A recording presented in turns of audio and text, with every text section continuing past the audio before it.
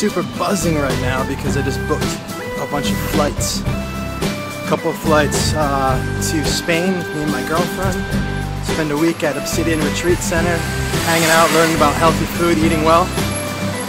And then 5 days in Marrakesh, Morocco. And I was just thinking, this buzz that I get after I book flights. I almost forgot, I used to book flights all the time, almost once a week when I was traveling tons.